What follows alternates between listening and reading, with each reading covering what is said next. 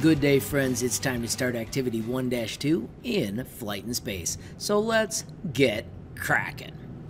The first thing you need to do is scroll down and let's check our goals. We are going to explore how flight is possible. We are going to investigate Newton's 3 laws of motion and figure out how they apply to flight. And we're going to examine the 4 forces of flight: weight, lift, drag, and thrust. We will not need any of these materials, and the reason why is because we're not going to be blowing on anything because of mask and COVID. You can use Newton's laws of motion. I'm going to open it in a new tab by right-clicking and choosing Open in a New Tab. That way you can find these laws and look back to them whenever you need them. Back down here, this is the part that we cannot do. Instead of this uplifting experiment, instead of the uplifting experience, I want you to watch the video that I've put, and then after you watch that video, I need you to write down what you observe. Now after you do that, make sure you read the explanation so you actually learn what they're trying to teach you here with what's going to be called the Bernoulli effect. When you get down here, we're going to learn Newton's laws of motions. Friends, it's a simple step for all of these. Watch the video, describe your observation, fill it in the box. We need all of these filled out all the way down. Pay attention to the reading. These teach you things as well.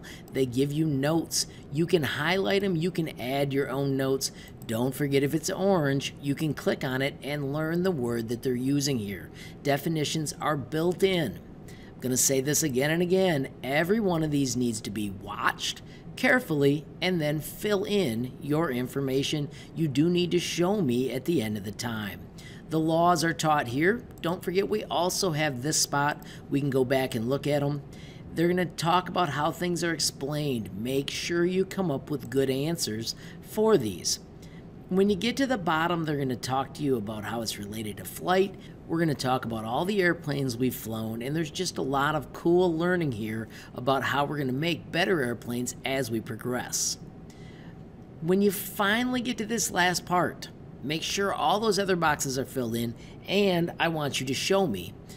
And at that point, you can take this quiz. If you get 100%, I do want you to show me. If you don't get 100%, I want you to show me, and I'll show you how to retake it. Lastly, there's a simple little project where you turn to a person next to you and you demonstrate with a paper airplane, and we've made a bunch of them, how the laws of motion actually work. You need to also do those same steps for learning the forces of flight.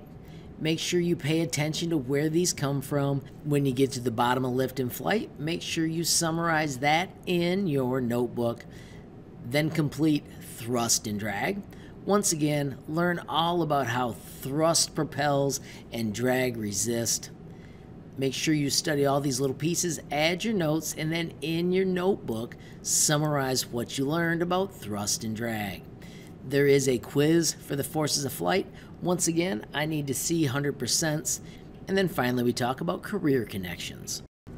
Friends, when you get to the end, if you have time, you can meet Kate Gunderson. This is a PDF that you can open and learn about her. And of course, if you want, you can check out the optional extension.